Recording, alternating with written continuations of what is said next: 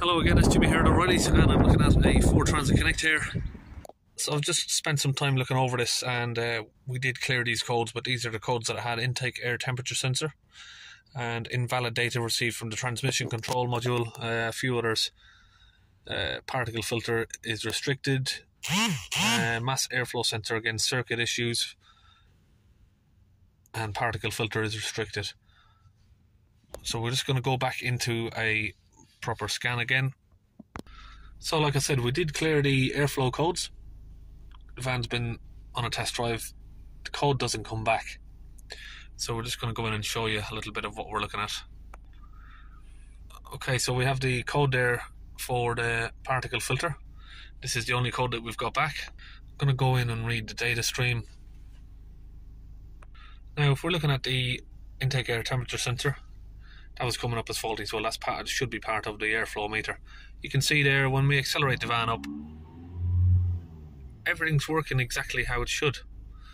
There it is on idle. You know, we're getting it going up, we're getting it going down. When we accelerate up, it goes up.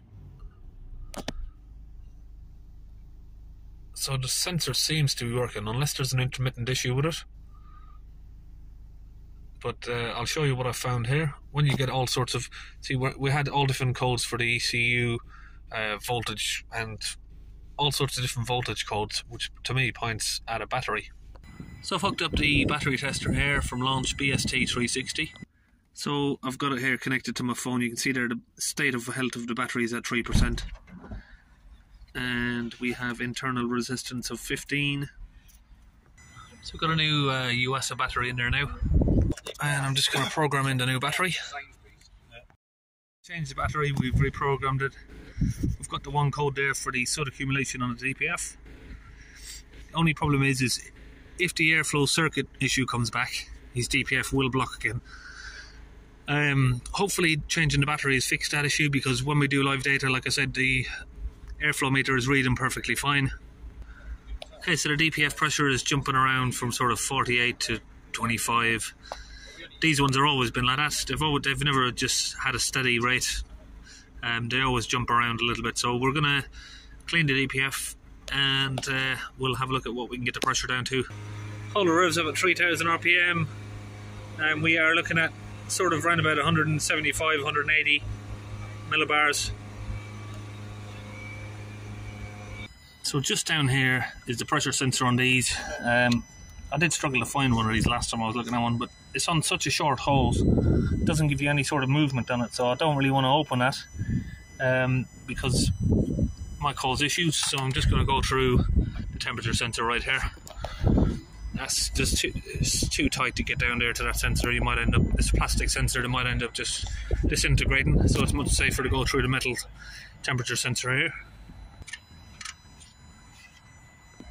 You can see straight away there, the soot that's coming out of there. It's all sort of stuck around the sensor there.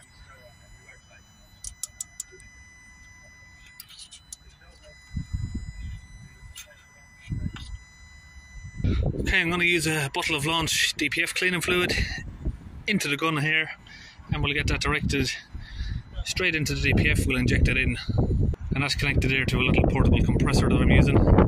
So I've got this sort of attachment here on mine.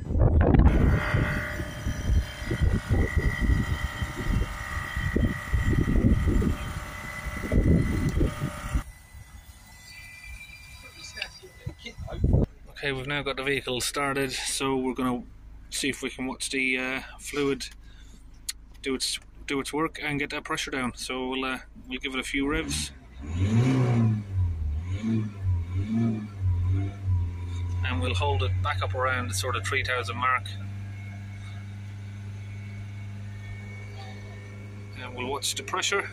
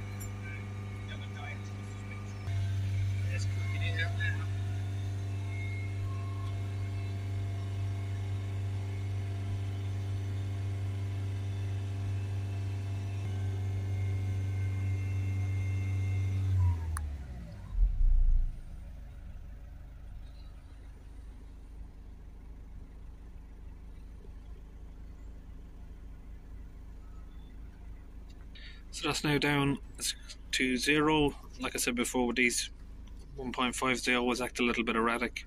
They don't hold a steady reading.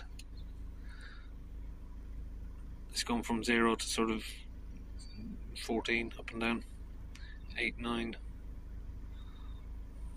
Okay, so that's the readings after I've done the clean there. These have dropped a little bit on their own, I think, but we're going to reset the values.